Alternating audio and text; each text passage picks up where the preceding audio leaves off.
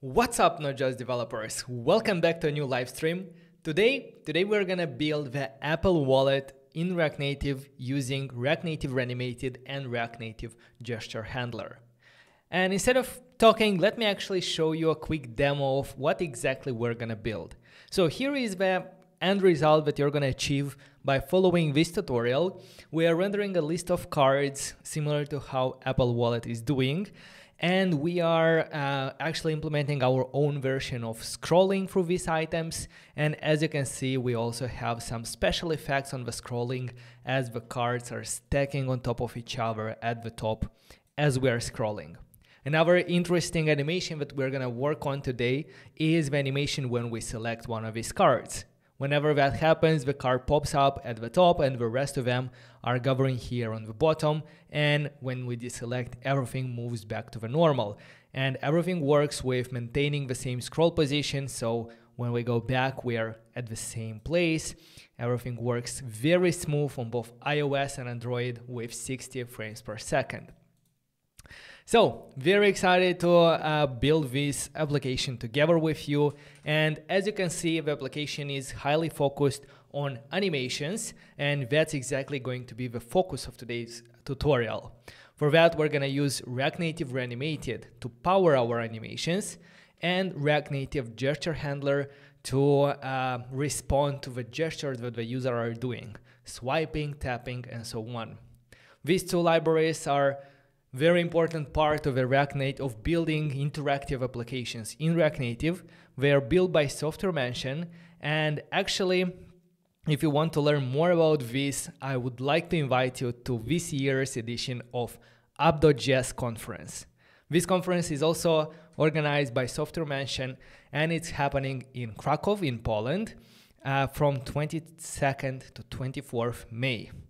So it's 3 days event. We're at more than 26 speakers, a lot of attendees. So if you want to connect with the community, this is the right place. I've been there the last 2 years and I really enjoyed. And this year there are even better speakers from which you can learn. There are also workshops. Most of them are already sold out, but there are 2 of them that are really interesting and there are a couple of spots left.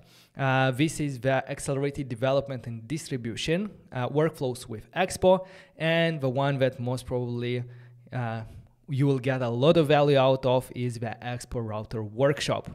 Make sure to check out the page of the conference going at app.js.co. And you can use the promo code notjust.dev10 for 10% discount at checkout. And with that, I'm gonna probably see you at app.js because I'm also gonna be there, and I'm actually going to celebrate my birthday during this event. So let's meet, let's catch up there, and now back to the video. Thank you very much, Software Mansion, for sponsoring this video, and let's get started.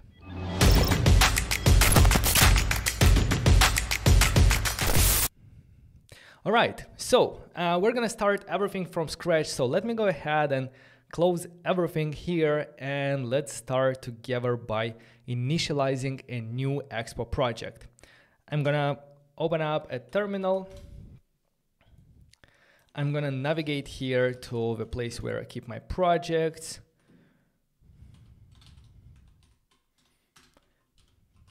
And here, let's go ahead and initialize the Expo project using npx and using the create expo application by running npx create expo app at latest, and we can call it wallet app. Let's go ahead and press enter, and this will initialize an empty and blank expo project from where we can get started.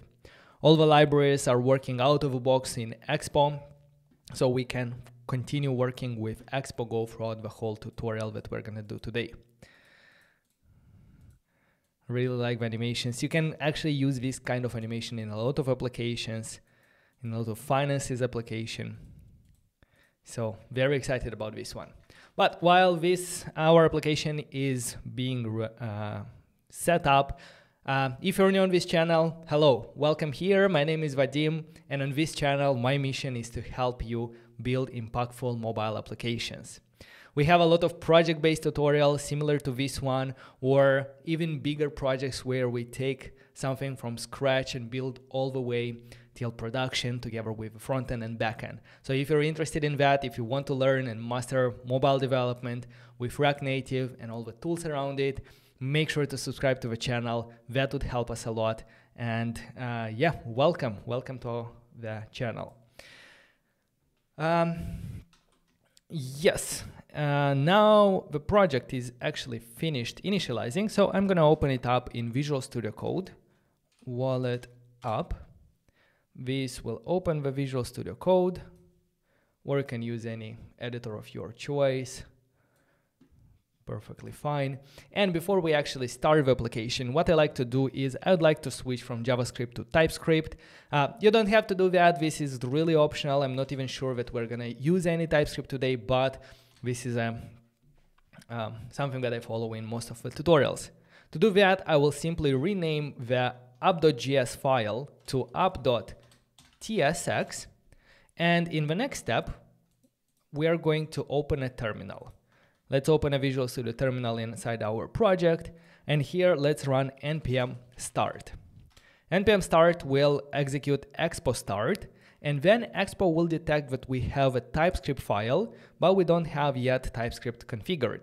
So what it will do is it will ask us to if we want to install and configure TypeScript. Let's just press enter, and Expo will take care of everything for ourselves, installing TypeScript, other packages, and configuring it here. So now our application is a TypeScript application, and when we see this menu, that means that our application is ready for us to get started and working on. The easiest way to start working on this application would be to download the Expo Go application on your physical device from App Store or Google Play, and then simply scan this QR code. That's the simplest one, because in that case you don't need any Android Studio or Xcode on your machine, so you can just get up and running really fast. In my case, I have an iOS simulator and also Android emulator, so I'm gonna press I here in this terminal to run it on my iOS simulator. You can follow this tutorial both with Android and iOS, and at the end I'm gonna test to make sure that it works perfectly for both of them.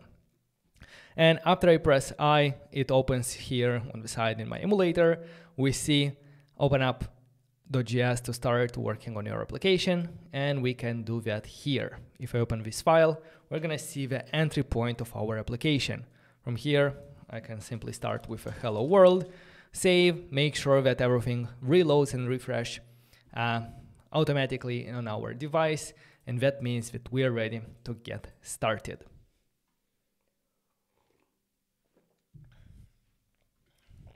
Hello everyone who is joining us live. How are you doing, guys?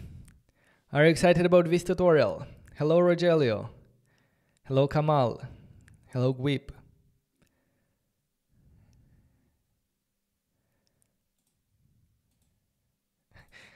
Yesli is asking, when will you release the new course? I'm ready to pay. I'm very happy to hear that. However, we're still working very hard on that. We're gonna have a waiting list up and running, hopefully in 1 week, and then you can join the wait list, and probably in a couple of months we're gonna have a first version when you will be able to join the course. It takes a lot of time to build a really high quality course, because these are not like YouTube videos where I improvise in a lot of cases. This is something that I prepare a lot, I do a lot of research, I make sure that all the projects that we build in the course are kind of built on top of each other, so that you can learn really in depth everything about React Native and Expo without like spanning like 100 hours or something like that. I want to help you in the fastest way possible to master React Native development with modern tools. So yeah, that's our upcoming course. It's coming soon, and when I will have more information, I'm gonna let you know. But thank you for asking.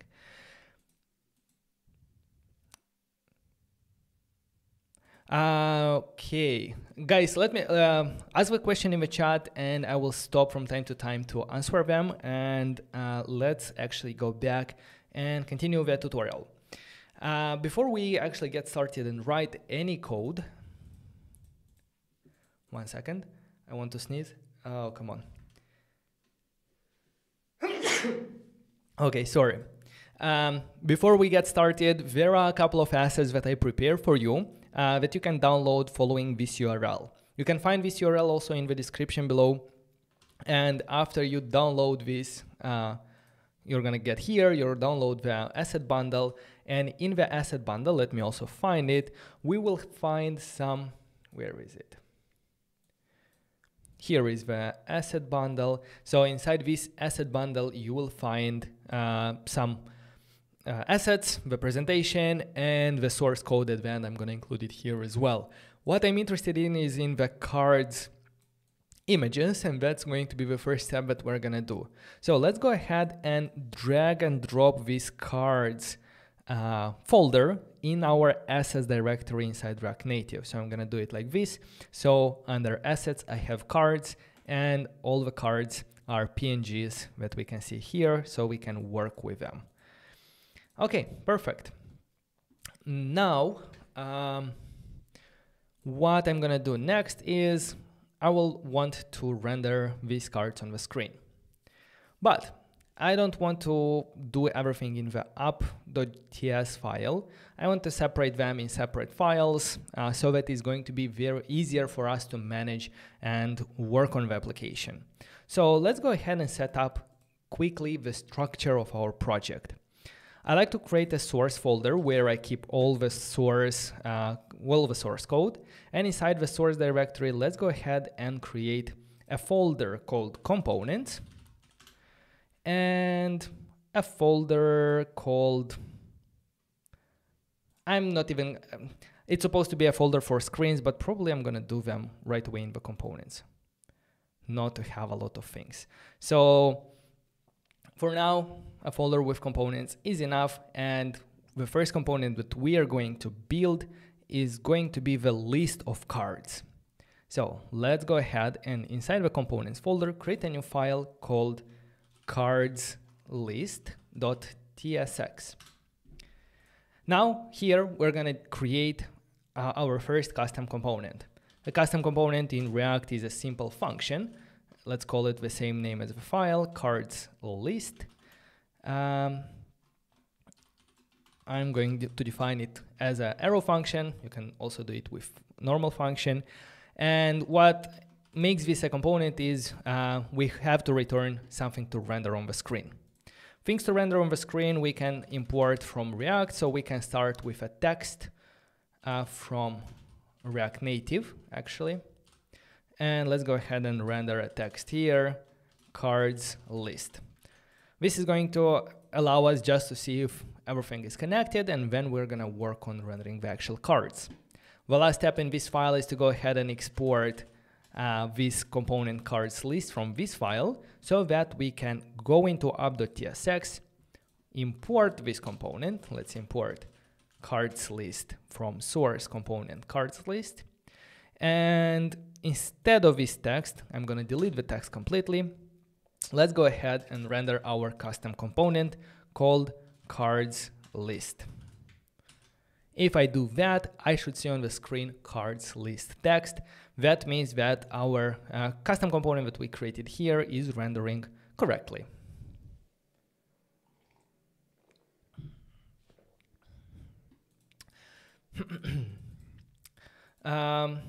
Okay, now let's go ahead and actually render our cards.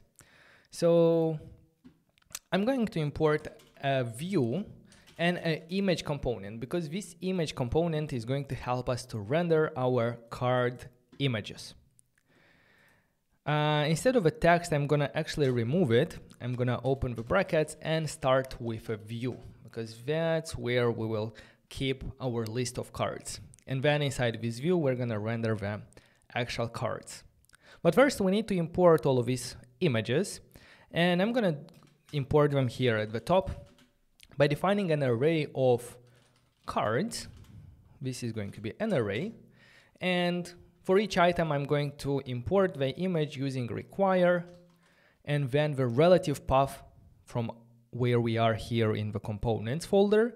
I need to go back one time into the source folder, then I need to go one more time into the root folder, and after that I'm gonna go into the assets, then cards, then here I'm going to choose the card1.png, card1.png.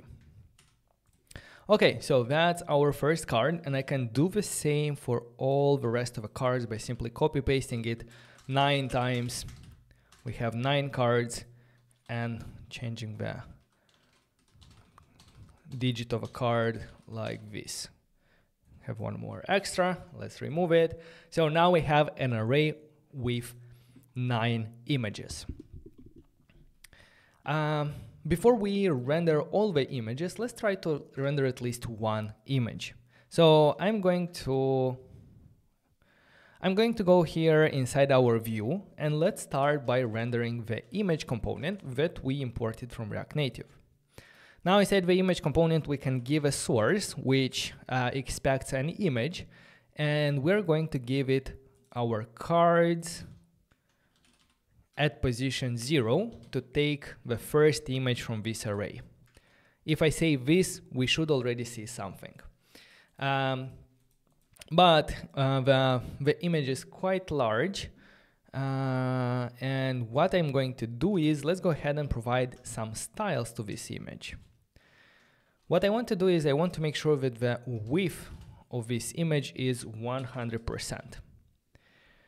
The problem right now is that the image completely disappeared, and I can test if the problem is with height by setting a custom height here like 200.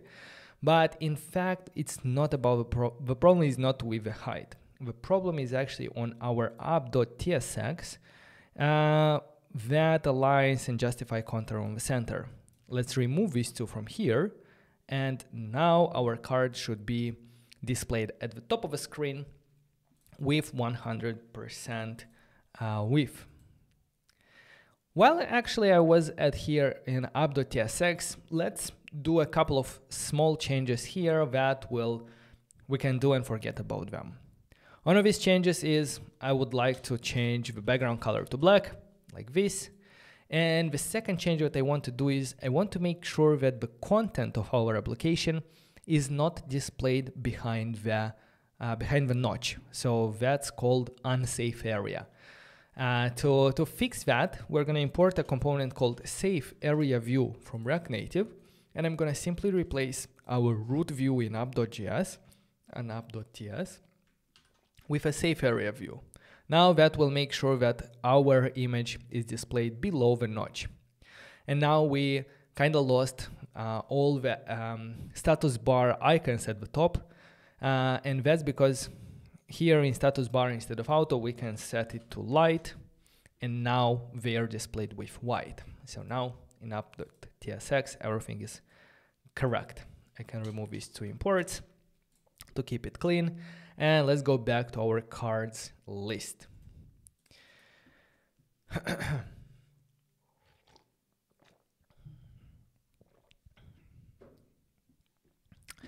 Okay, so let's talk a little bit about the sizing of this image. At the moment, I said that the width of this image should be 100%. That's fine, but how do we calculate the height? At the moment, we hard-coded it, but what we actually want to do is the height. We want the height to depend on the width. So if the screen is larger, both the width and the height is going to be larger. So we want a relative sizing, and that can be accomplished by setting aspect ratio. For example, 1/1, that will make a square, as we can see here. Actually, the aspect ratio that I want, we're going to take it by looking at the aspect ratio of this image. If we look here at the bottom, we see that it's 700 pixels by 400 pixels. So that means that the aspect ratio is 700/400 or 7/4. It's doing something, but the problem is that now it messed up the width. With remote images, this syntax is working perfectly fine, but with local images, what we should do to fix this issue is we need to set the height of the image to undefined. that's a little like, probably it's a bug, because I would expect like if we don't provide the aspect ratio for it to also work, but in this case it messes up. It gives the aspect ratio, but it enlarges the width. So I need to hardcode height with undefined, and then by providing the aspect ratio, our height is going to be calculated based on the width using this aspect ratio. And this way, our card is actually displayed correctly. And if I'm gonna add, I don't know, a background color red here, we're gonna see that the box in which it renders is exactly the size of the image. That's what we want. Okay, perfect. So now we render one image, we styled it, we sized it. Now let's go ahead and render a list of images. So we have an array of cards, and for every single card here, I want to render one of these images. So in JavaScript or in React Native, what we can do for in this case, where we have an array of things and we want to render an array of elements on the screen, the easiest way to do that is using a dot map operation. So I'm gonna start by opening the curly brackets. I'm gonna use the cards array, and let's do cards.map. So we are going to map over all the cards in the array, and for every card, we are going to return an image like this. And if we do that, now we see a list of images. The thing is that now the source or the image itself that we want to render should be the card, or better called card image. And if we replace the source with card, we see that all the images are different. One thing to remember is that whenever we are doing this mapping, we should also give here a key for React to be able to properly optimize our list. In our case, we don't have any identifiers for our cards. In a real scenario, you would have like some kind of an ID. But for this demo, we only have images. So I'm gonna go ahead and actually take the index of the element that we're currently rendering, and I'm gonna use it for the key. Just like that, it should be fixed, and we should also get rid of a key warning. Let's go ahead and add some maybe margin vertical to this image, and we're gonna do 5, and that will add some spacing around them. And the next thing is what? Maybe to the whole view we can give it a style and add a padding 10 to also have some spacing around on the left and the right. Okay. So that's our list. At the moment we cannot scroll yet. You might think that to make it scrollable we can replace this view with a scroll view, or you might ask why didn't we simply put this, render this using a flat list. Well, we render it this way because in this way we're gonna have much more control of how the scroll is working. And we need that in order for us to have like really control over like where the elements are positioned. Like for example, when we select a card, we want the card to go on the top, the rest of them to go to the bottom. So it's going to be a lot of work with the scroll position, with translation. So I think it's going to be easier if we actually will manage the scrolling ourselves. So that's why I don't have anything here. Our application is not scrollable yet, but that's going to be the next step. Now that we have it this way, let me go ahead and commit it, git add, git commit, render list of cards.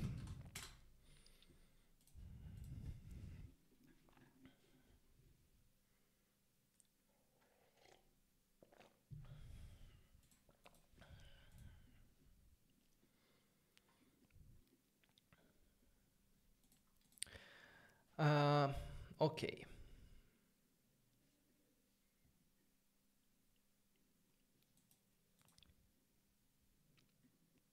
yeah, I think we can move on, and now we are going to start working with Reanimated and gesture handler. Because as I said, our next step is going to be to implement to make this list scrollable. And we're gonna do it ourselves in do-it-yourself way. And for that, we're gonna need the library gesture handler to detect when the user is dragging over this list. And we're gonna need Reanimated to make sure to smoothly move the elements on the UI, on the UI to move them up and down. So let's go ahead and install these two libraries. Let's start with gesture handler. I'm gonna search for gesture handler. Should be this one. It's the latest version. And let's go into the installation guide.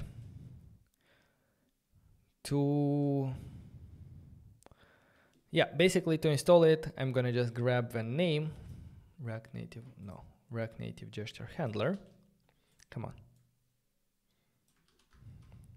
And let's go ahead in the terminal and install it using npx install React Native gesture handler. Like this. Let's press enter, and while this is installing, npx Expo install. I forgot about that. npx Expo install React Native gesture handler.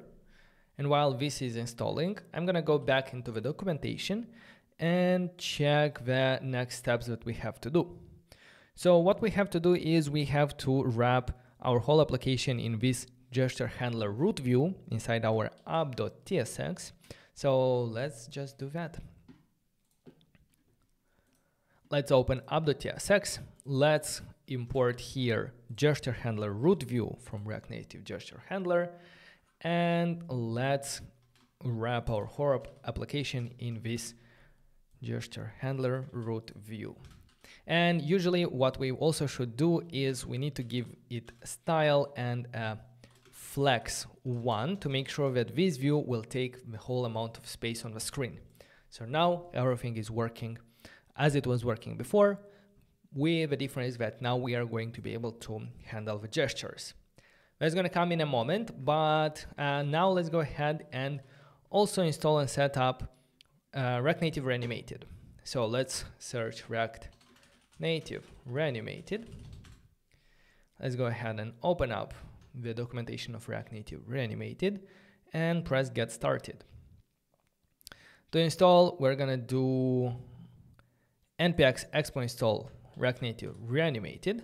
So let's go ahead in the terminal.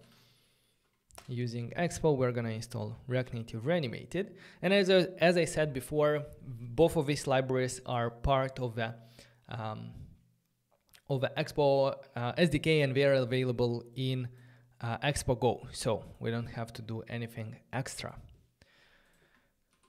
Let's follow the instruction guides for setting up Reanimated. And what we have to do is we have to set this Reanimated plugin in babel.config. So let's open the files. We're gonna find here Babel config.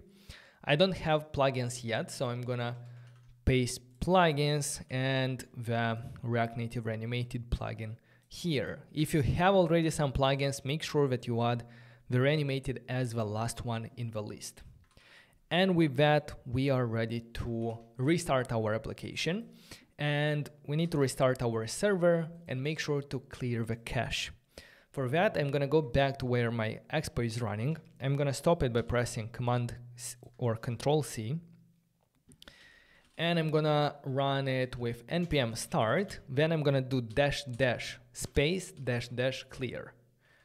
This way, we are sending the clear flag towards Expo start. And this will also clear the bundler cache, meaning that everything is going to be fresh, let's say.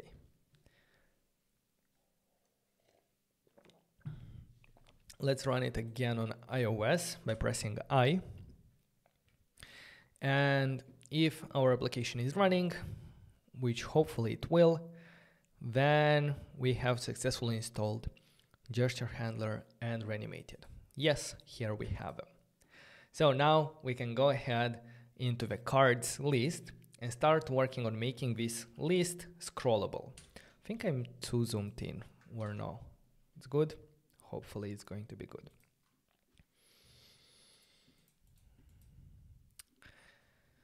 So, first step.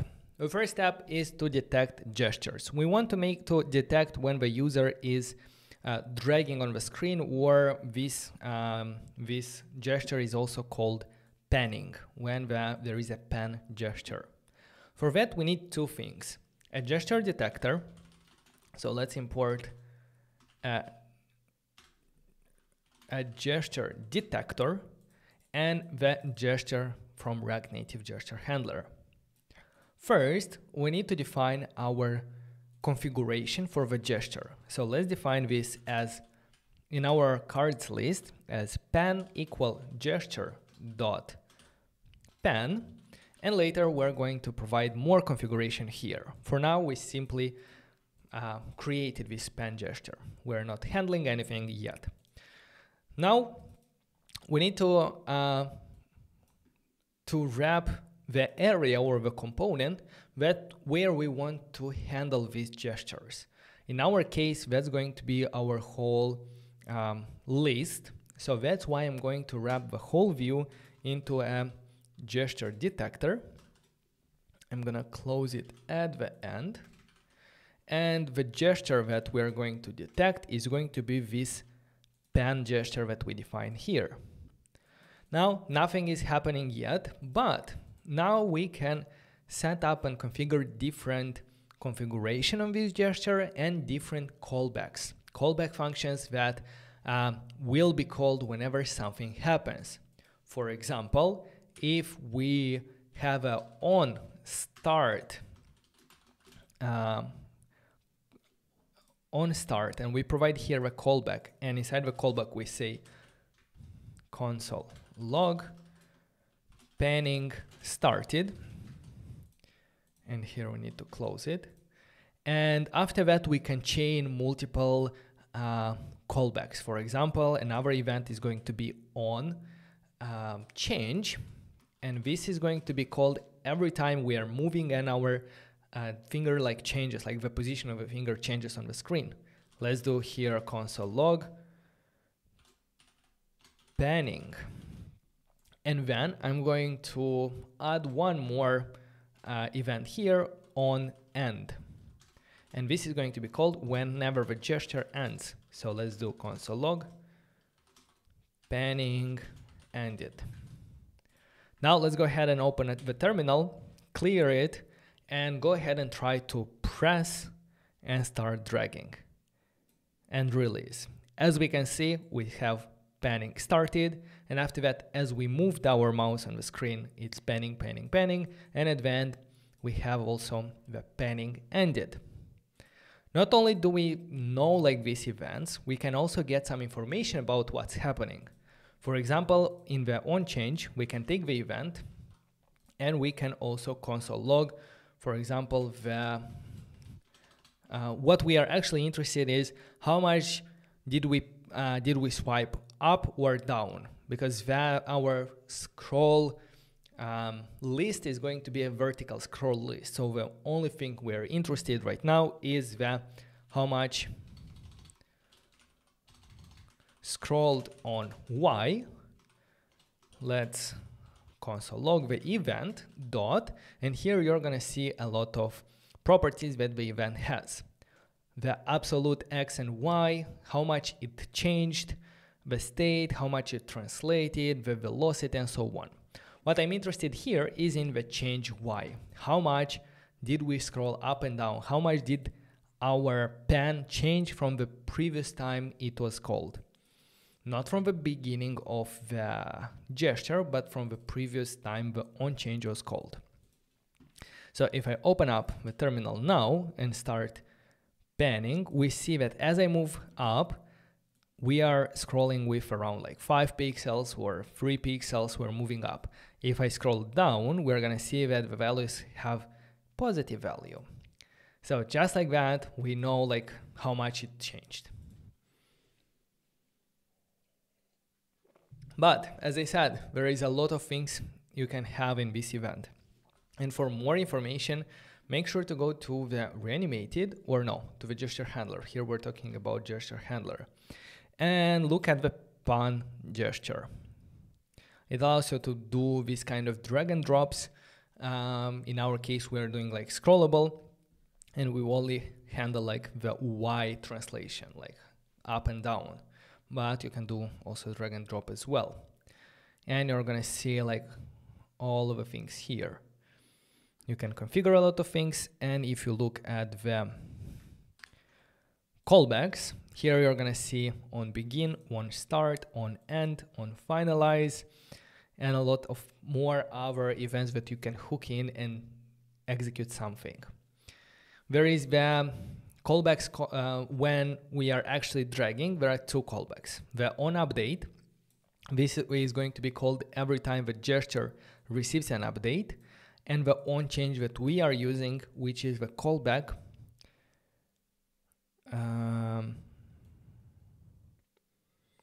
It's the same on change. The only difference is that it has information about the change in the value in relation to the last received event. So it's basically, besides the information that the update is giving, it's also giving us information how much did the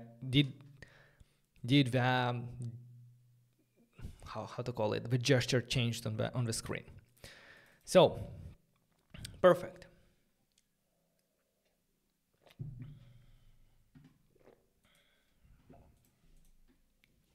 So knowing this information, as you can imagine, we can power a scroll view. For that, we're gonna have to keep track of a value of how much we scrolled, and every time we are panning on the screen, we're going to update that scroll value with this change Y translation, and then using that scroll value, we're gonna move our cards up and down depending on it. So now we are moving into the reanimated part. So probably I'm going to do a git add.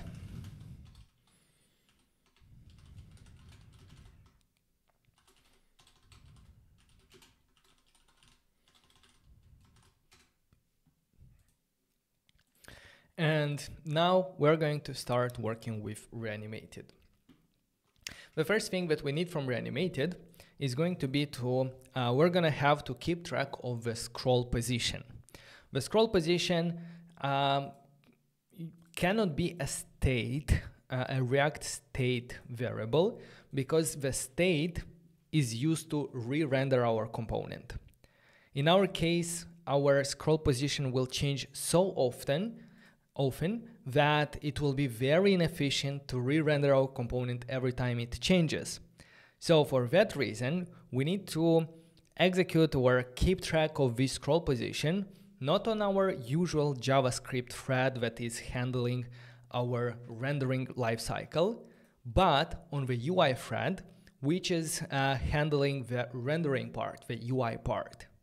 To do that, that's called a shared value from shared value from React Native Reanimated. So a shared value is, let's say, quite similar to a state variable.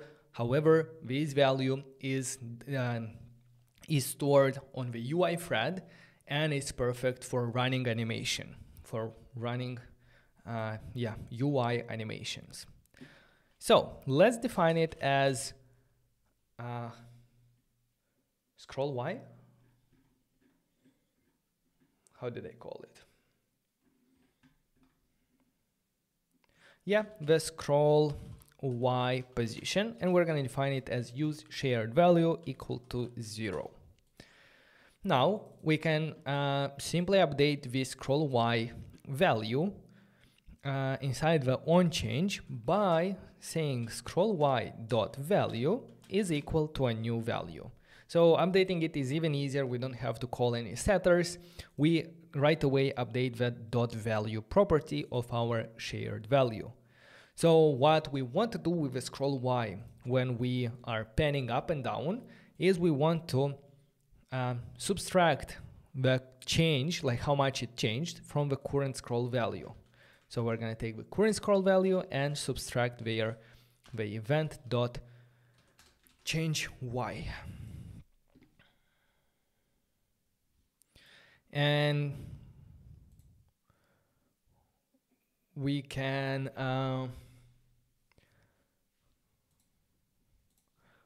also do a console log of scroll, and here let's console log the scroll Y dot value. I'm going to remove this console log and let's check.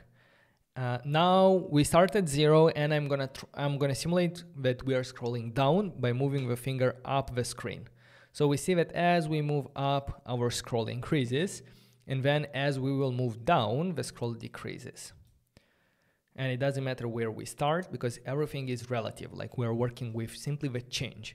Even if we start from the bottom or from the top and so on, it automatically keeps track. And if I will do more times to the bottom, it's gonna go really, it's going to increment. So with this scroll value minus event change.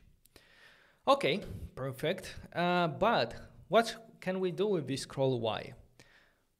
Knowing the scroll position, what we should do is we need to translate this image.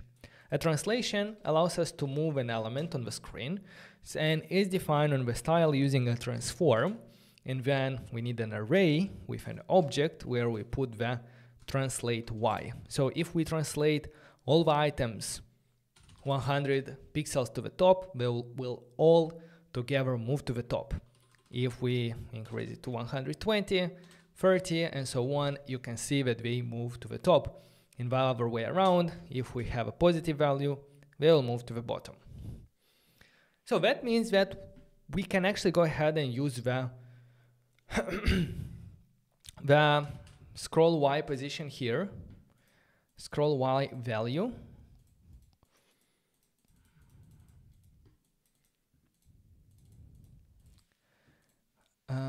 scroll Y, but in order to use the scroll Y, which is a shared value which runs on the UI thread, our component that is using this value for the styling should be an animated component. So the only thing that we should do is we're going to import from React Native Reanimated the animated library, and there we already have some default animated components such as animated animated.image. And just like that, now this image is we are being able to animate it using shared values directly inside the style. So now if I'm gonna start scrolling up, all the cards are moving down, and if I will do up, they are moving up. So it's a bit, it should be the other way around, it should be inverted. One way to do it is instead of doing minus here to do plus, and in that case it will work correctly. But this way is not actually logically correct, because the scroll Y, like as we move down, it should be a positive value, but in now this scroll Y, if we look in the logs, is a negative value. So it's a bit counterintuitive. So I'm going to actually leave it to minus event.change in order to have positive values when we scroll down. And the only thing that I will have to do is, when using it here, I'm going to reverse it. I cannot do it right away here like minus scroll Y, because this is a shared value. I cannot even do minus scroll Y dot value because now it's not animated. We could use a how it's called, use animated styles on this component, and in that situation we would be able to apply any changes to this shared value. That would be an option. Another option would be to create a derived variable, a derived value based on the scroll Y that is simply the that we simply like a value with opposite sign compared to the scroll Y. But in fact, what I'm actually going to do, because we're gonna actually need this a little bit more control over this translate Y a bit later. So let's right away do this together. What I want to do is I want to create a separate component for this card component. And there we're gonna manage how we can transform from the scroll Y to our translate Y. So let's go ahead and start by creating a separate component in our components folder called card.tsx. Here I'm going to do const card equal something, then we're going to return, and what we are going to return is this animated image, because at the moment our card is a simple animated image. Now in the card, let's make sure to import animated from React Native. We're going to need index. The index and the card image, let's call it, and the index we're gonna receive through properties of our component.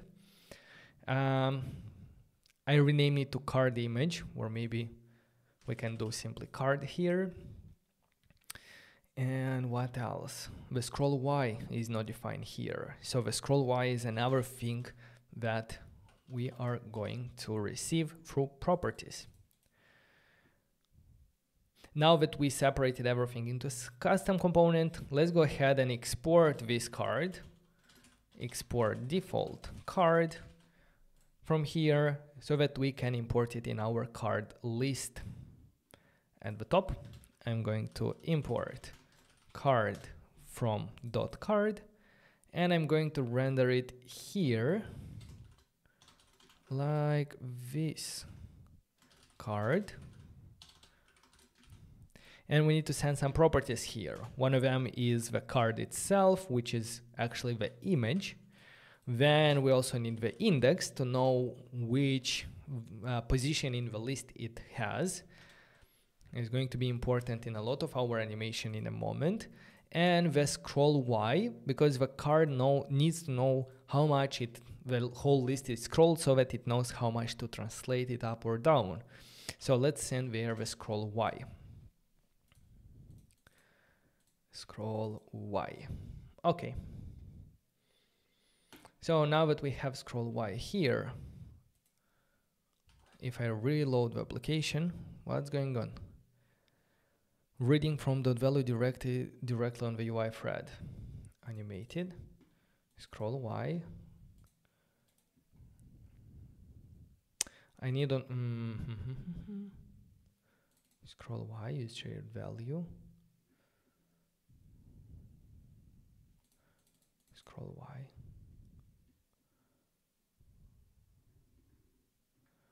What am I reading on the...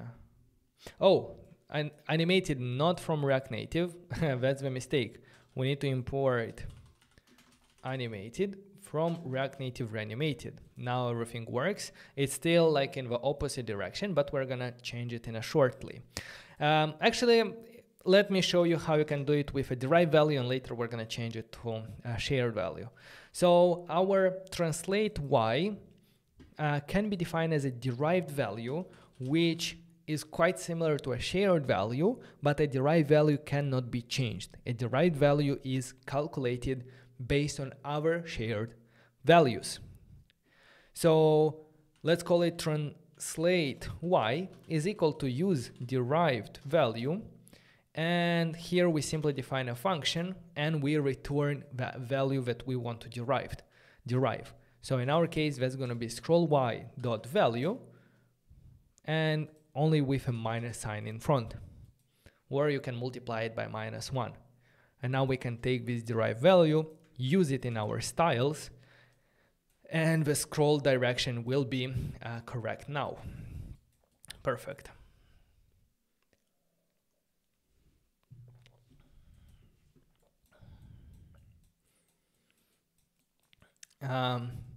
Yes, so everything is good so far. That a derived value is basically, we derived a new shared value based on our shared values.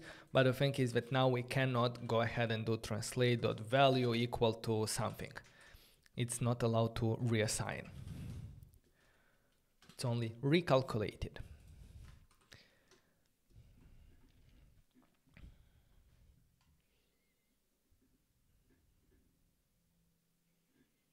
Why are you always doing mobile apps and not web application? Is this more profitable? Well, everyone is using the mobile phone every day, all day. So I think there is a bigger market with mobile applications. That's why I decided to focus on mobile applications. Hello, John. How are you doing? Hello, Lokesh.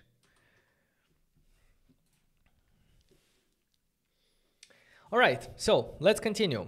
Our list is scrolling really nice when we actually scroll it, but it doesn't have any momentum. And what I mean is when I scroll up fast and release it, it stops abruptly, like very fast, instantly it stops as soon as we end our punch gesture. It doesn't do anything more. What we want to do is whenever we end the gesture, I want the list to still continue moving and slowly slow down. This way, it's a nice effect of a list moving and slowing down. So that's how a normal list is working, how the scroll thing is working. So to do that, what we are going to do is we're going to go ahead and on the on-end callback of a pen gesture, we can get the event. And this event will also contain a property called velocity y. Velocity y will represent, in simple terms, the speed of our gesture when we released it. So if I'm going to release it slowly, it's going to be minus 1,400. If I'm going to release it fast, it's going to minus 5,000. And in the other way as well, slow and fast. And this way, knowing the velocity of the gesture, we can go ahead and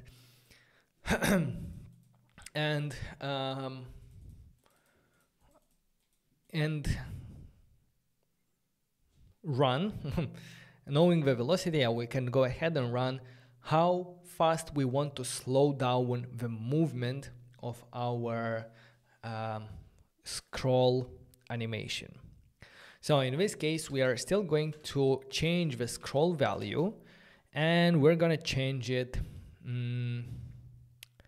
not instantly, because if I change it instantly to something like, I don't know, event.velocity or even something else, you're going to see that it's going to basically jump. So it jumps out of a view completely. What I want to do here is use an animation modifier from Reanimated to run a smooth animation. There are different animation modifiers, and you can find them in the documentation of Reanimated. For example, a with spring modifier will go ahead and animate something with a spring-like animation. With timing is a simple time-based animation. And there is one interesting modifier which is called with decay, and it's actually used for this slowing down of things. So something has speed, and when we release it, it's going to simulate that it slows down slowly. So the animation decays over time and moves slower, slower, slower until it reaches the end goal. So let's go ahead and use this with decay, and it actually works with velocity. So what we're going to do is we're going to use here, we're going to set the scroll y value using with decay, and the velocity is going to be our event.velocity y. If now I'm going to release it, it's going the other way around. So it should be minus. If I release it, as you can see, it moves smooth until it stops, and the other way as well. If I do it slow, it moves slow. If I do it really fast, it really moves fast, as you can expect. So it's really as simple, like we don't have to over-engineer anything. It's just an animation modifier with decay, and it already powers this smooth slowing down of our scroll animation.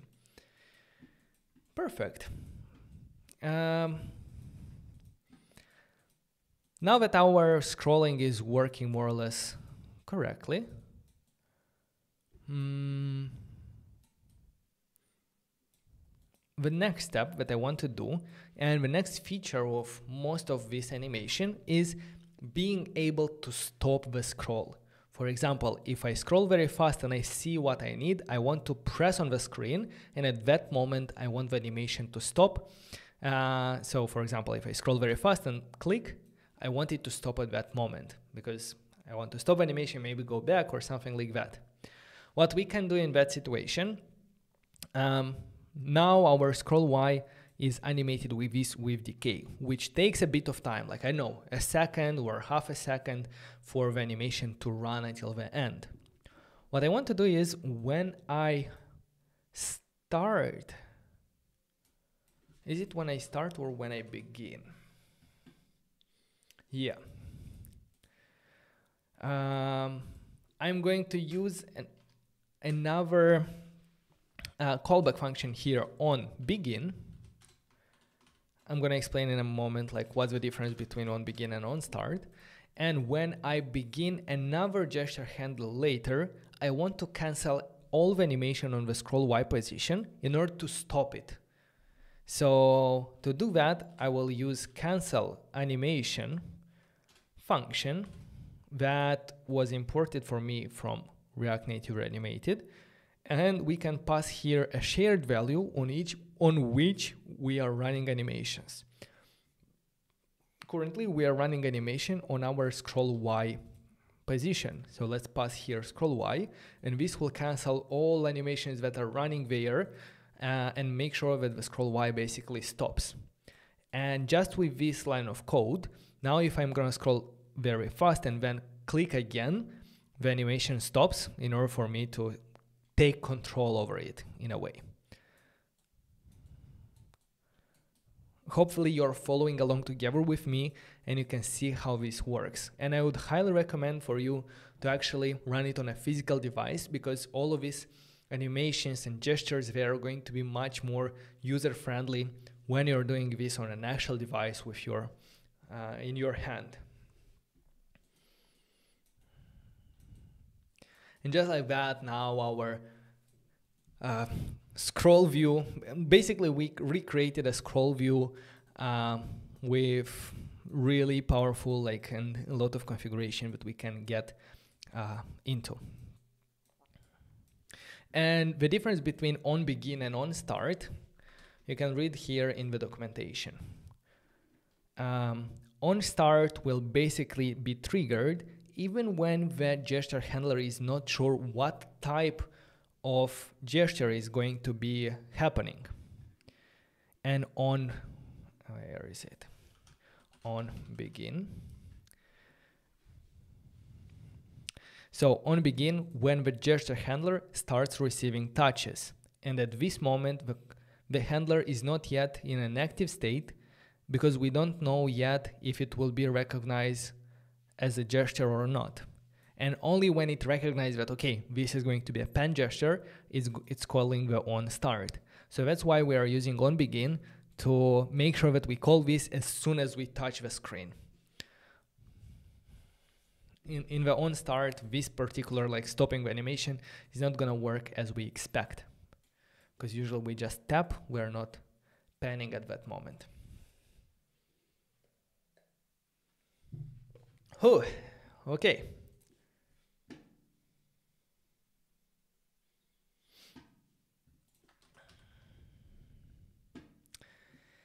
Hello, John. Почему не используешь flat list? And in English, why don't you use a flat list? I don't use a flat list in this situation because in the next step that we're going to do, we will need much more control over the position of our elements on the screen. For example, when I select a card, I want that card to be on the top, I want the rest to be on the bottom, and I believe it's going to be much easier for us to do this ourselves this way. But I'm pretty sure you can accomplish this with a flat list as well. So when it comes to animations, there is no like one solution fits everything. Like you can achieve the same like effects in multiple ways. So yeah, if you want to do it with a flat list, feel free to try it out and let me know and how it turns out.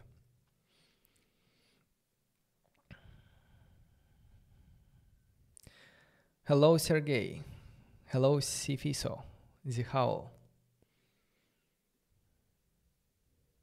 Are you using the latest version of Expo? I noticed it's got quite a lot of new constructs and order for documents, not as complex though. Yes, I'm using the latest SDK at this moment. That's SDK 50. So yeah, everything is working perfectly fine. How to run on a physical device without Expo Go? Without Expo Go, why don't you want Expo Go? What's the problem with Expo Go? Just trying to understand. Igor, thank you. All right, let's continue.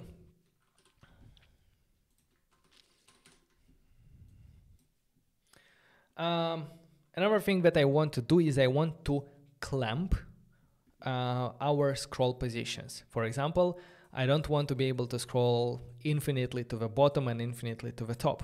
I want to stop when the card reaches the top of the screen and when the card reaches the bottom of the screen. To do that, what we're going to do is we're going to clamp the scroll Y position whenever we are changing it. So clamping is basically defining the boundaries, like the minimum value and the maximum value. We can do that using the clamp functions from React Native Reanimated. So whenever we change the scroll Y value when we are actually scrolling, we can say that change it to this value, but make sure to clamp it. So I'm going to do clamp to the following values. Now, the first parameter of a clamp is the actual value that we want to clamp. Then we have to provide the minimum. And the minimum in our case is going to be 0. We don't want to go below 0 on scroll Y. And maximum, it should be calculated, but I'm going to go with 1000 for a second just to test it out.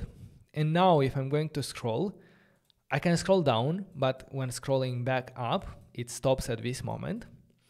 And when scrolling down, it's also going to stop somewhere at 1000. The only problem is that now we're only clamping on the on change. So when we are actively scrolling. But if I'm gonna drag and release, it's going to go here because this is happening in the on end here for the scroll value. In this situation, I think we can simply clamp velocity. No, we don't want to clamp velocity. We want to clamp the output of this decay function. We want to clamp the output of this decay function. So for that, we will have to use an animation modifier similar to like with decay and similar like clamp. Put together, there is a with clamp, and with clamp is used to clamp the output of an animation modifier. So I'm gonna use with clamp on the one on end for the momentum scroll, and here what's the API here for the with clamp? It has an object configuration. It needs minimum value of 0, maximum value of 1000, and then the second parameter is the clamped animation, the actual animation that we want to run. So the actual animation is this with decay. So these are two different ways of clamping things. Let me actually first check if it's working. So scrolling up, I cannot. And if I drag it, it's going to scroll and stop here as fast as I can. It's not going to go further. And on top as well. So as we can see, there are two ways of clamping. In this situation, we are clamping a value, like a number. In the second situation, we're clamping an animation. So the output of an animation, like with decay or with timing, with spring, and so on. Because when we change, we set right away the value. Here we animate the value. And what's up with this maximum 1000? This should be the maximum scroll position. And the maximum scroll position depends on the size of the whole cards container of all the list. Before we do that, I forgot to provide the key to this card as index. I moved it in another place, so now the key should be on this card and not on the animated image. And I can remove it from here. Going back to cards list. As I was saying, the maximum scroll positions should depend on the size of a whole container. We can calculate the size of a whole container by taking the height when the component renders and then storing it into a state variable. So let's store here list height and set list height. Use state. Initially we can set it to 0, and then the view that we want to measure, we can measure it using the onLayout, which is a callback function that is being called whenever the component renders or whenever the component mounts. Now this event contains I'm going to set our list height using the event dot native event, and the native event has layout and the layout has height. The height with X and Y position. So this way we can basically take dynamically the size of a container without us having to calculate it or so on. So now that we are setting this list height, we can use it in the both clamps. Instead of 1000, I want to scroll maximum to the list height, and here as well maximum to the list height. Now I will reload and check. If I scroll down, we should be able to scroll until actually the last list height, but probably it's not doing this like it allows us to scroll until the end of a list is at the top of a screen. So that means that we will also have to take the size of a screen and adjust it accordingly.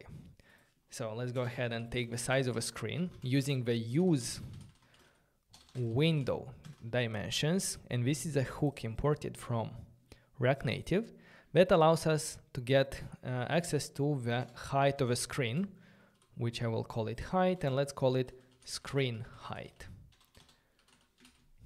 Now, knowing the screen height, we want to allow the scroll to get to the list height minus screen height.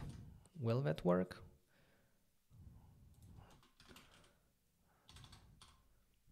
Minus screen height. So now if I will scroll, it stops here. Yep. And that's because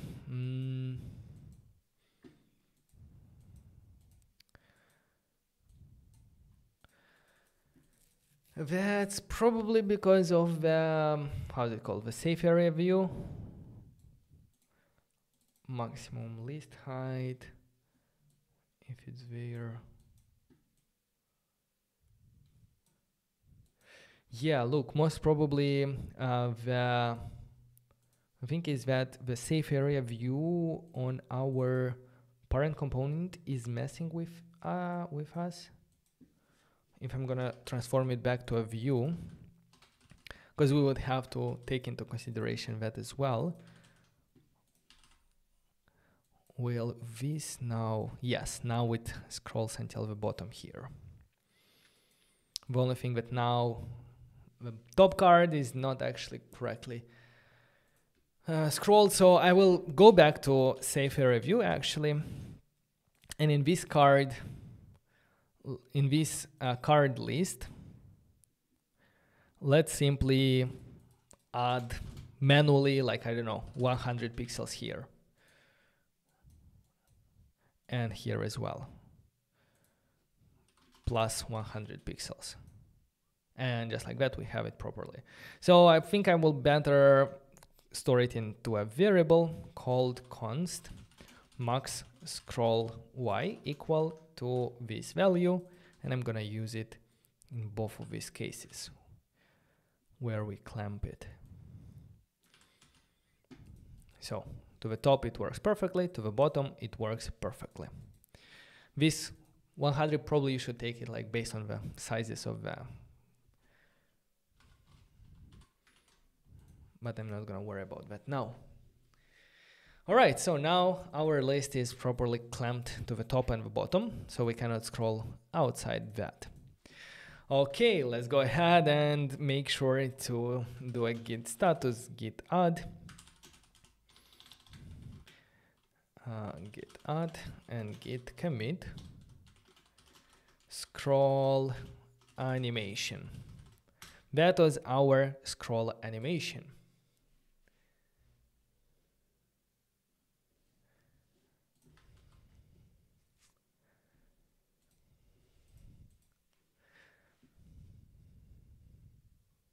Isn't there a way to measure the safe area insets? Yes, there is. I think that would be the, let me see if I have it. You could do that, use safe area insets, and that is coming from React Native safe area context. Basically, you need a separate library to install called React Native safe area context, and then you will be able to, with a hook, to get the insets, to take them automatically. Because my list is not going to work properly. I mean, it's going to have a little bit more space on the bottom if it's going to run on a device without notches. But I'm okay with that. For you, you can install this library that I just showed you, and already lost it, and take dynamically the inset sizes.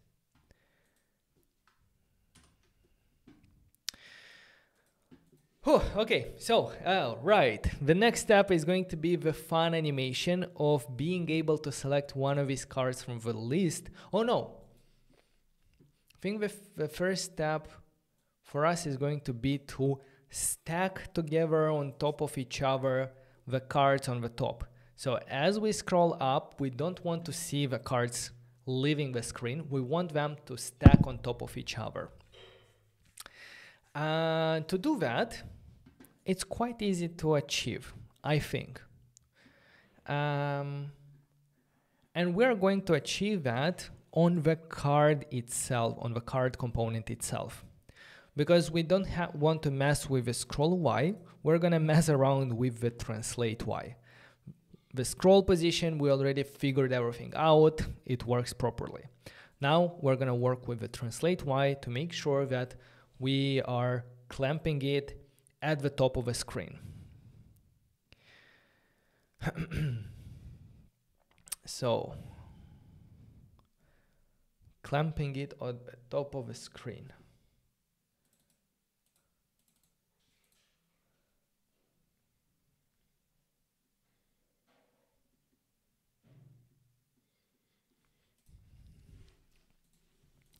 So again, we're gonna work with clamping because we want this translate Y to change, but we want it to not exceed the top of the screen, to stop here.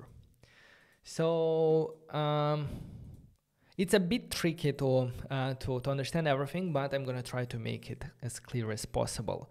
So the first thing that I'm going to do is, when calculating this derived value for our translate y, let's clamp it. So let's clamp this value. And let's import clamp from React Native Reanimated. And here we need to provide the value, like the minimum amount of translation to the top. And our minimum amount is not going to be 0 and then 1000, for example. It's going to be the other way around. It's going to be here a negative value because items are moving to the top and they get negative translation as they are being scrolled from their initial position. And the maximum value is going to be 1. So I'm not sure what's going to happen right now, but probably nothing. If I will change here to -100, what that will do is it will allow the items to only be scrolled 100 pixels. Let's think about how do we want to clamp. How much should we allow every item to be translated up? Think about the initial position of the items. The top card, let's say, has a position 0. The next, and if the height of one of these cards is 200, maybe I can draw something to make it a bit easier. So this is our list. This is our list, and we're gonna have the first item. We're gonna consider that the height of one card is 200 pixels. 200 pixels, 200 pixels. The initial position of this first item is at 0 pixels. The initial position of the second item is 200 because we assume that the height of this item is 200 pixels. And the position of this item is going to be 400 if I can do simple math. Now, knowing their initial position, and we can understand how much should we allow the cards to move. The first card should not move more than 0 pixels to the top.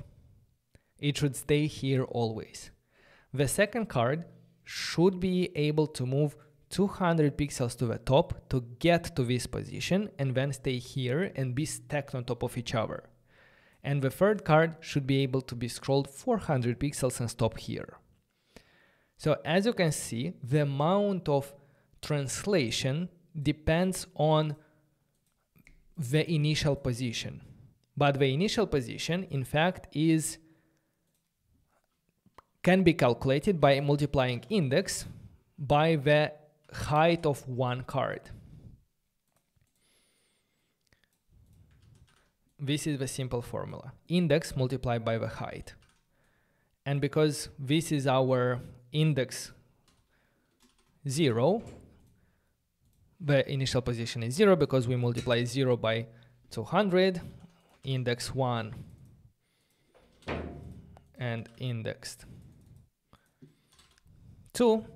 So in this case, the initial position is going to be index 2 multiplied by the height of this card, which is 200, so we get 400, and that is also the amount of translation that we should allow this card to move to the top in order for it to stop as soon as it reaches the top and stack on top of each other. So let's try this maximum value of translation to clamp it at index multiplied by the height. Let's go here. So the maximum amount of translation here should be -1 multiplied by index multiplied by the height, let's say 200. So now it's not going to be perfect because this height is hard-coded for now, but if I scroll, we see that the first item doesn't move at all because its index is 0, so it will not allow it any movement. The second item will move until it stops, and then the second stops, and then stops, and this way they stack all on top of each other like this. So we are simply limiting how much translation each card will get depending on its position. The closer it is to the top, the less translation it will need until it stops. And to the bottom it will have more because index is going to be more. And yeah, this -1 can be simply put near one of these, either minus index or minus 200. It doesn't matter. It's gonna work similar. So now in this case, like as you can see, we're not messing with a scroll Y. We leave a scroll Y to represent how much we are scrolling. We are only transforming how we are calculating the amount of translation needed for every single card in this list. And in order to get the height of a card, we can take it dynamically as well as we saw previously by creating a state variable, card height, set card height equal use state 0. Let's import use state. And when we're rendering this image, we can have this on layout that will give us an event from where we can take the height of this image and set it in our card height state, taking it from event.native event.layout.height. Now if I'm going to take, instead of 200 here that I hard coded, if I'm going to take card height, in that case, our cards, I think, will stack up perfectly, but probably not, because I will show you in a second. Why not? Let's reload for the on layout to be called. Yeah, they will be still have a bit of overlap. Why? Because we have margin vertical on this image. So 5 pixels to the top, 5 pixels to the bottom, that's in total 10 pixels. I think we can simply add 10 pixels to the card height when we are setting it here. So now if I reload, the height is going to take into consideration both the image height and the margin that we have on top and the bottom.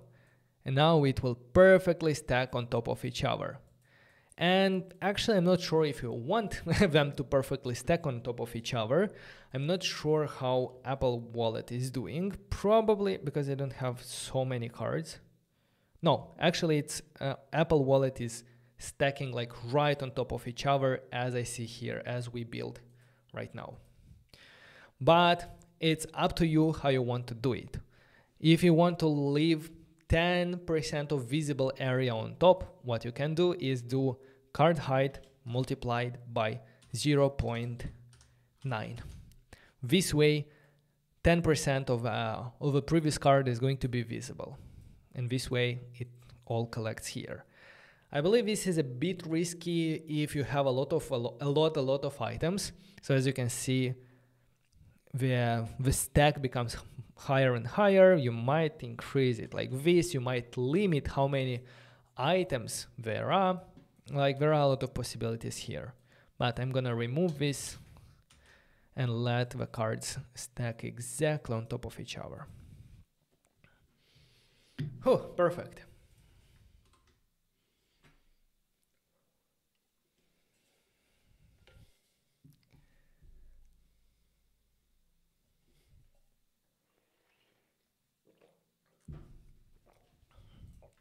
So this was our stacking git commit -m stack cards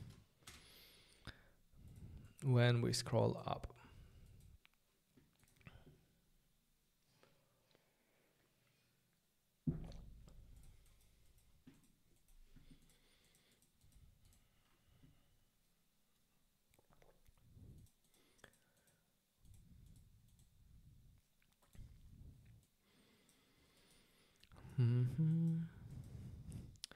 And the last animation that we have to implement, and this is the most interesting one, is going to be selecting one of these items and displaying it at the top, and the rest of the cards we want to put together here on the bottom in also some kind of a stack like this. So this is quite an interesting animation, and we're gonna take it step by step. So to be able to select one of these items and display it as active, what we first have to do is keep track of which of the current cards is selected. We're going to keep track of it in cards list, and we are going to use a shared value for that. Let's call it active card index. Use shared value. Let's initialize it with null, because by default, no cards is selected.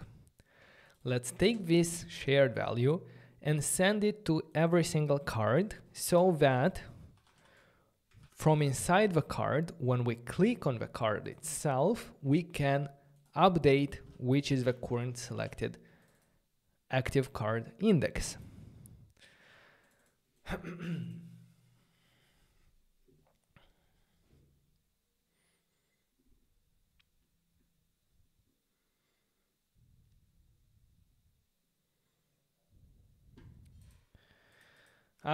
For that, I used another gesture detector on top of our animated image. Now I'm thinking I'm not exactly sure what would be the benefit of using a tap gesture detector.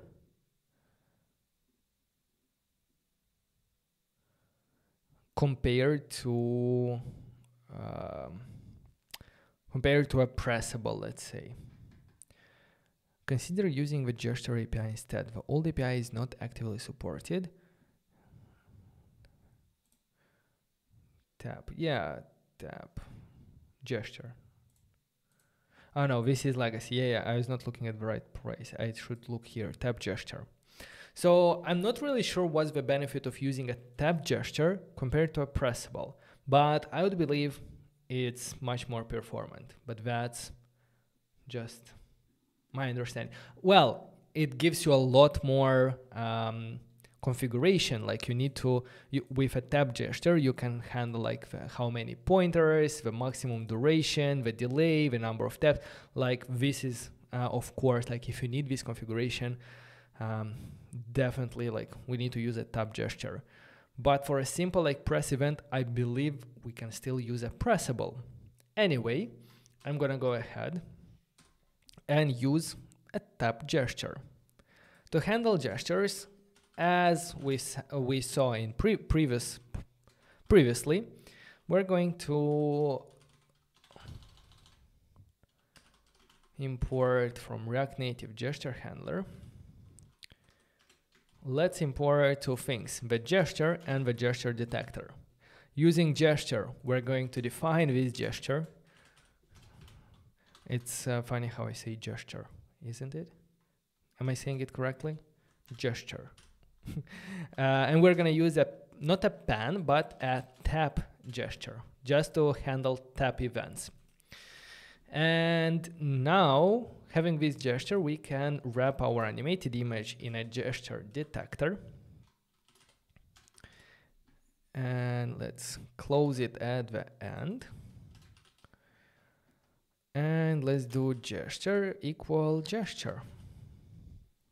Or let's call it simply tap to define like what kind of gesture is that. So again, like as with all gesture, there are a number of callbacks like on begin, on start, on end. And I think I'm gonna hook into the on end because this is called when the gesture that was recognized finishes. So a tap event, when it finishes, when the user taps, I want to do something on end. Let's do console warn index. Just to know on which, like if I press here, I see index 1. If I press here, index 2, index 0, index 3. So that means that we are properly handling the gestures. And whenever we click on one of the cards, it displays the index of that card. So what we should do with that is whenever we press on a card, we need to update the active card index.value. We need to set it the current index of the card that is being pressed. So if I press here, I want to update the active card index to this one. And And later, I'm gonna do that in a moment.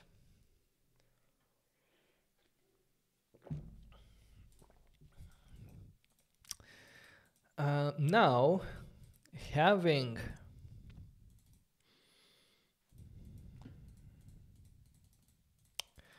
the active card index, there are two things that should happen when when we tap on one card. The card itself that we tap should go to the top, and the rest of them should go to the bottom. So there are two things, like whenever it's the active card, we need to move it to the top. Whenever it's the non-active card, we need to move it to the bottom. That means that we need a way to update this translate y value. And I said that a derived value cannot be updated. For that reason, our translate y is no longer going to be a derived value, but is going to be a shared value. Because we, in some cases, we want to update it, use shared value. In most cases, it's going to depend on the scroll y when we're scrolling, but when we are currently in an active state, we need to take control of this translate y of the card. So initially it's going to be 0. Now we lost the possibility to scroll. How can we update the translate y every time our scroll y value is changing? For that, we can define use animated reaction. A use animated reaction is a way for us to hook into the updates of some shared values. And the use animated reaction expects two functions. In the first one, we should return the value on which we need to react on. So in our case, we need to react on the scroll y, meaning every time the scroll y dot value changes, we need to do something. And to do something, that's going to be the second method, and is going to have two values, current and previous value. And this current and previous value will allow us to compare how much or how did the value that we return here change from the previous time it was called. Well, we only need to update our translate y dot value with this clamp scroll y. So basically the way we derived it previously, but this time it's not going to work with scroll y, but with current. And yes, that should make, I will update. I was expecting it to work, but it doesn't. Return scroll y dot value. Translate value equal, and it shouldn't be minus current, it should be not current but minus current, because we want to revert. Yes, it works. We want to revert the scroll position. Basically, if it's positive scroll, we need to translate on the negative side. So now it still works as it was working before, but it's not our translate y is no longer a derived value, it's a shared value that is being updated with as we move, as the scroll y value updates. And here we don't need the previous, and we can even simplify this function to remove return and the brackets, and this value is going to be returned right away. This is a bit cleaner.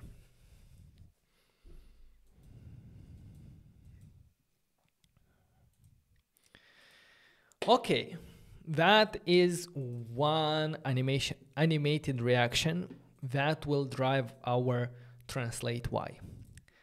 The next event that should change the translate y is going to be whenever we select one of these cards and it becomes active card.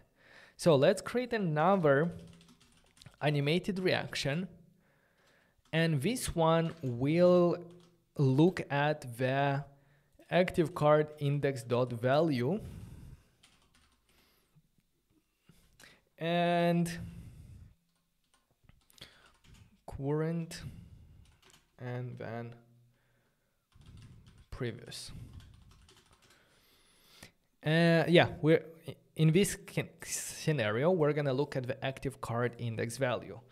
I'm not sure if in any case it's going, if it will ever be called when the current is equal to previous, but anyway, I'm going to check if current is equal to previous. I don't want to do anything because I want to do something only when this value changes. So I will return here. Otherwise, I'm going to console log change active card changed from, let's say, current to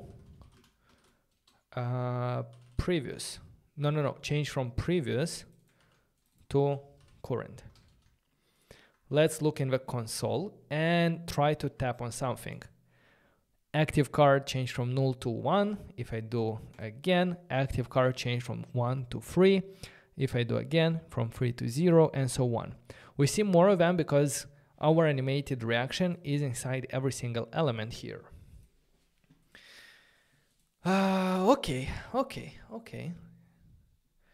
Another thing that we're gonna do now is, if I press on the first item, we see that it changed from 2 to 0, and if I press it again, it will not call it at all.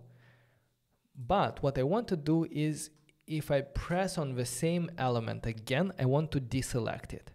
So that's going to happen here in the tap gesture, and we're gonna check if active card index.value, if it's equal to null, in that case, we are gonna select the value. Otherwise, if it has already a value, I'm going to do value equal to null. And this way, if I click, it goes from 0 to 0. If I click again, it goes to from 0 to null. If I click again, it goes from 0 to 2, and so on. That's exactly what we need. In a moment, you're going to understand, like it's a bit weird because we cannot go from one active card to another active card right away. We're going to go from one active card to no active card and then go back into active card, because that's actually how Apple is working. And it's going to make a bit more sense like when we see the animation working. Okay.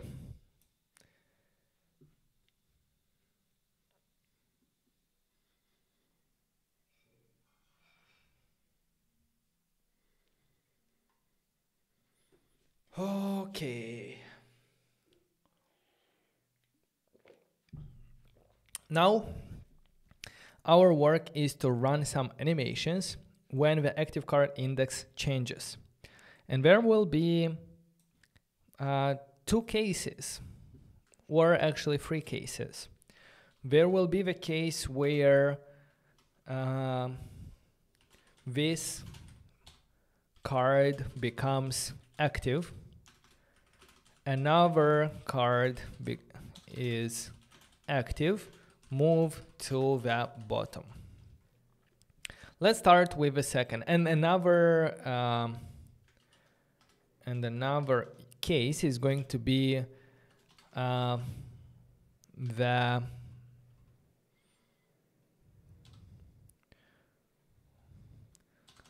no card selected, move to list view, something like that. So basically here I want to reset it back to a scrollable list. Let's go ahead and start with the last one. The last one is, what we want to do is whenever there is an active card, I want to move the cards to the bottom. So that means that I'll have to update the translate value. let's go ahead and take translate y.value equal to, I don't know, let's start with 0 and see what happens. If I press on one of these cards, what happens? Translate y equals 0. Yeah, basically all of them come together, come at their initial position. If I want to stack all of them at the top, remember how we did the stacking when scrolling. I want to translate the items based on their position, based on their index, multiplied by height, and this way we're gonna stack all of them at the top. So let's start by stacking all of them at the top. That means that we have to translate them using index multiplied by the card height and with negative values because we want to move up. So if I press on one of the cards, they all move to the top. If I press again, nothing happens.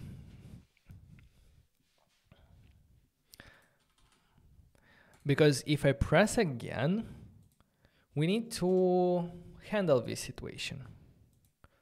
But let me not confuse you. I'm going to work with refreshing from time to time, just for us to be able to see them, the cards at the top. In our case, when we stack together the cards, I want to make them a little bit visible, like 90% like this. But the thing is that I don't want to stack them at the top of the screen, I want to stack them at the bottom of the screen. So for that, I'm going to simply add to this value the screen height, which I don't have yet, but I can take it using the hook use window dimensions. I can take the height, rename it to screen height. And now if I click, all of them are moved to the bottom of the screen, but they are not visible. So I'm gonna add only, let's say, half of the screen's height. Screen height multiplied by 0.5. This way, our cards, when stacked together, they move here. So they are stacked at the bottom. Okay, so with this formula, we found out the final position of our translate. But we don't want the cards to jump there. We want them to smoothly move there. So for that, we need to add an animation modifier, such as with spring or with timing. I checked the animations on Apple application, and a with timing animation is what is being used there. So I'm gonna put this final value inside a with timing, and this way, if I refresh and then click, the cards will simply move to the bottom. Maybe I can even increase here to 0.7. If I if I click, now all of them are moving to the bottom here. Let's go ahead and do an if statement here, because we kinda handle the animation when to move things to the bottom. Now when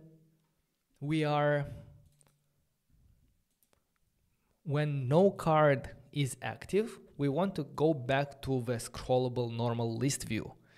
So in that situation, our active card index.value is going to be null. If it's null, we should go back to the normal, to handle the normal scenario. And the normal scenario is going to be also translate value. We want to go back to the normal position, but also using a with timing in order not to jump, but to slowly move there. And we're gonna move to,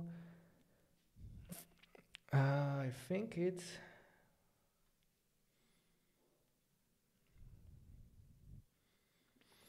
going to be this clamp position, because this is how we're scrolling, so we need to move back to this one. with timing clamp. It's not going to be current, but it's going to be scroll y.value. And now what's happening? And now we should also make sure to put this animation in an else statement. Because if we are in normal mode, we need to run this animation. If we go into an active mode, we need to run this animation. And if I press again, it moves back. Press again, moves back. And even if I have some scroll and from here I go to this Visa card and go back, it keeps the previous core like this. It keeps the scroll position whenever we are going from one mode to another.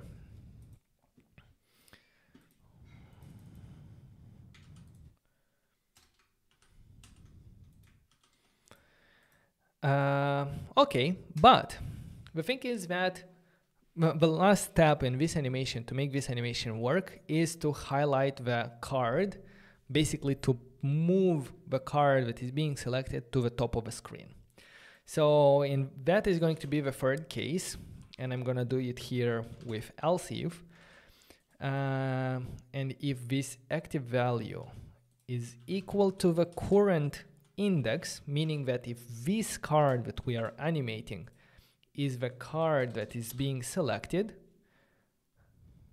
it's going to be this card becomes active. So in this situation, we need to do something. It's not gonna, at the moment, it's simply gonna keep it in the same position, I guess. So if I press on the green, it keeps in the same position and so on. But what we want to do is simply we want to move it to the top of the screen. So it's going to be something similar to this one, I believe. But the only thing is that we're not going to add the screen height in order for it to simply be at the top. And even no 0.9 because we simply want it at the top of the screen. Like this, as simple as that. And now everything works. We can move from one item to a list. And the card that we're clicking goes to the top, the rest goes to the bottom. We can go back to the scroll thing and so on. Oh my God, looks so good.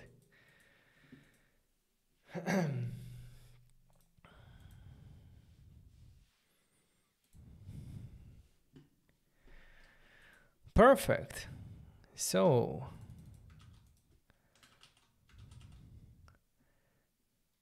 does it make sense? Did I manage to make this animation simple and clear to understand?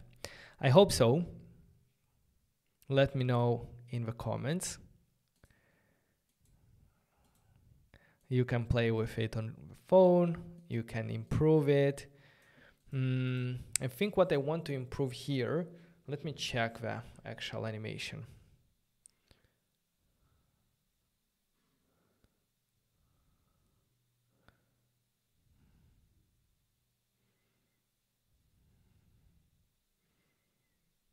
No, it's like this with timing.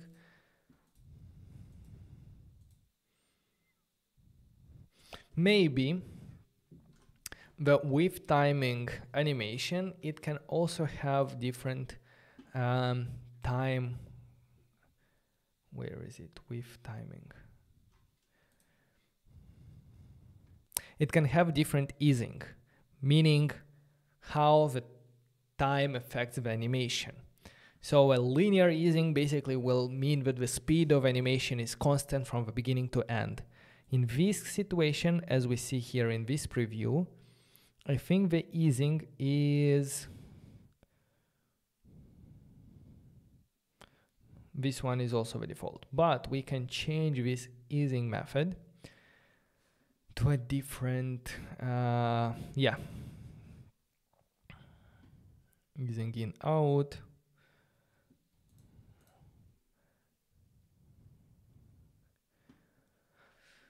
What I want to do is, I want to maybe simply start fast and when the animation comes to an end to reduce the speed. Please add shadows to the card. Yes, I think I'm gonna add. I was looking like what's not working. Bounce? No, I don't want a bounce.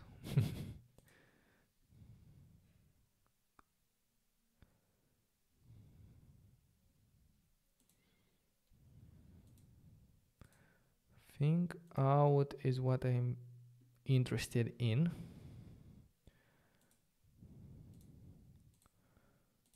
Oh my god, there is so many configuration.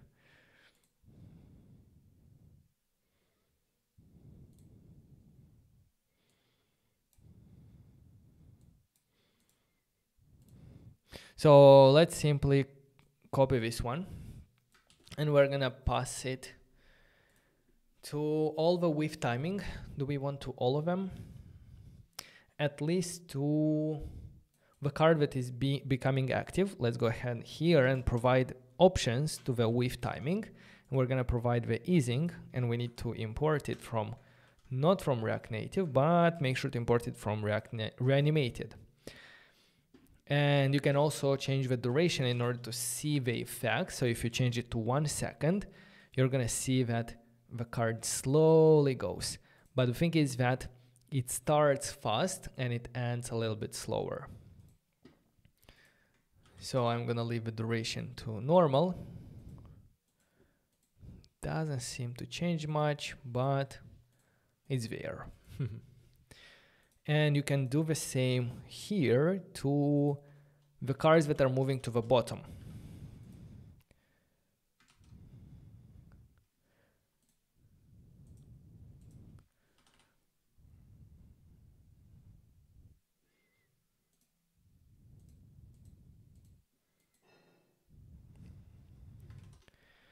Just to make sure that it works, maybe we can do something like a jump.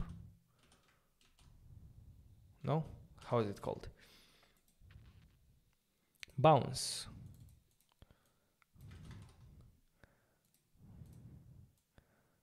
What's gonna happen if we bounce it?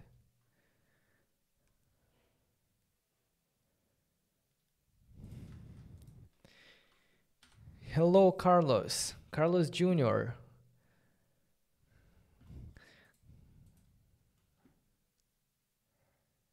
Thank you very much, Carlos. Oh, that was something.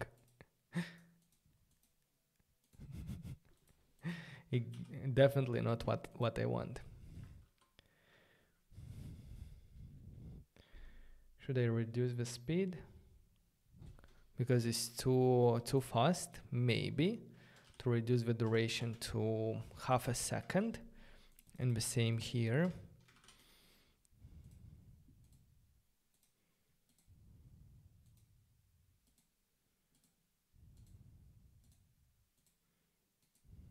Yeah, I think it looks good.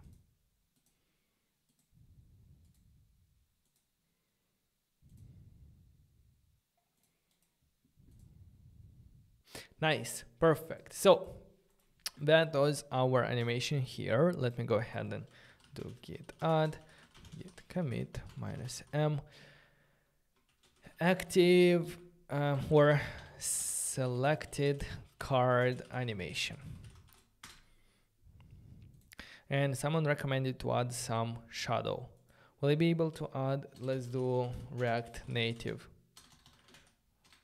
shadow generator. Come on.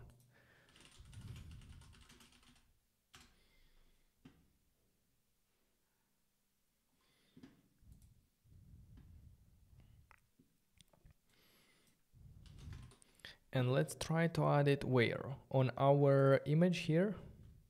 I'm gonna do it after the transform. Does it have shadow? I think it does. Or maybe I should do it. What's going on with elevation? Maybe I should do it on a view. It's on a view.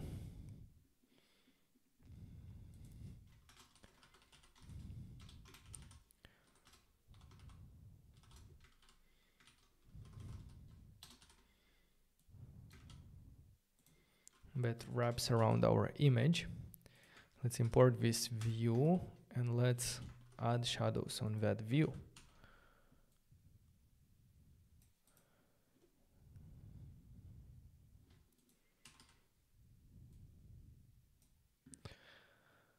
Cannot understand if it added or not. Yeah, on a white background, it's clear that it added shadows.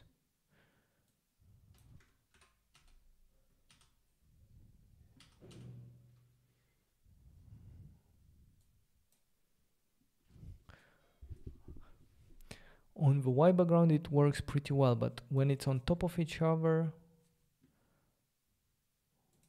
probably it still works. Yeah, it still works.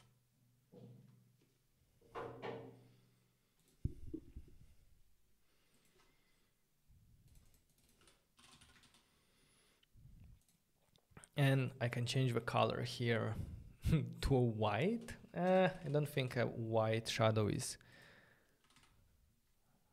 like this.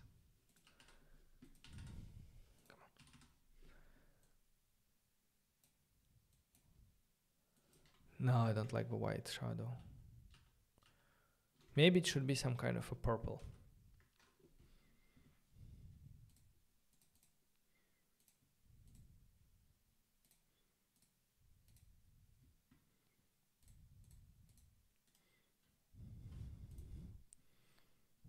I'm spending too much time with this shadow.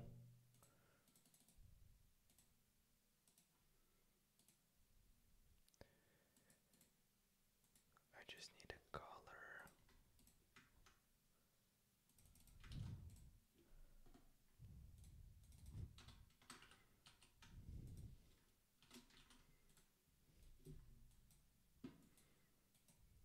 Okay, perfect.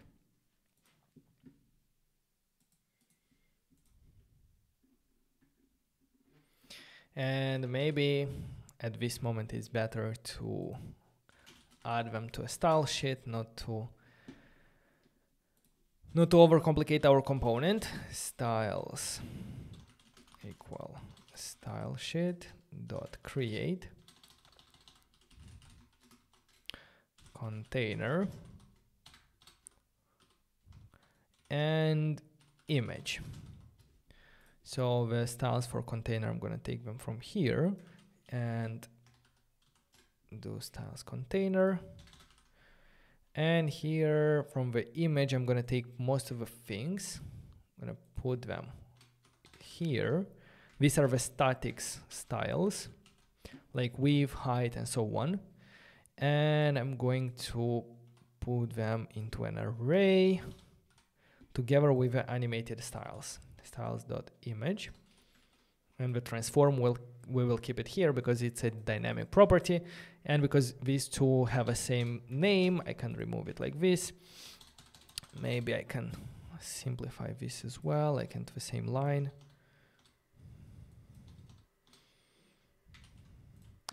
Just like that. And even, well, this work? Yeah, it works. So yeah, the component is much cleaner now.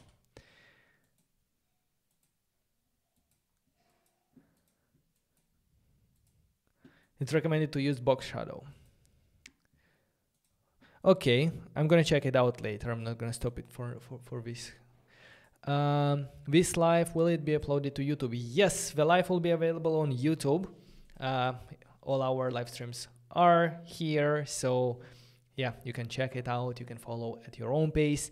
And also I'm going to make sure to upload the source code so that you can check out the source code. It's going to be available through the assets, so make sure to go to assets.notjust.dev/Apple Wallet, and you're gonna download that bundle as well. And before we, if you have any questions, let me know. Maybe you want us to implement some more features, but I want to say a big thank you to Software Mansion team for sponsoring this video. And I want to remind you that on 22nd May to 24th of May, I'm going to be in Krakow in Poland, and I would love to meet you as well. So if you want to attend App.js conference, which is one of the best conferences for React Native developers, make sure to buy your ticket. Use the notjust.dev's 10 promo code. You can also follow the link in the description for a 10% discount. And let's meet in Krakow. All right, guys. So that was it. Thank you very much. Have a nice day, and I'm gonna see you next week. Bye bye.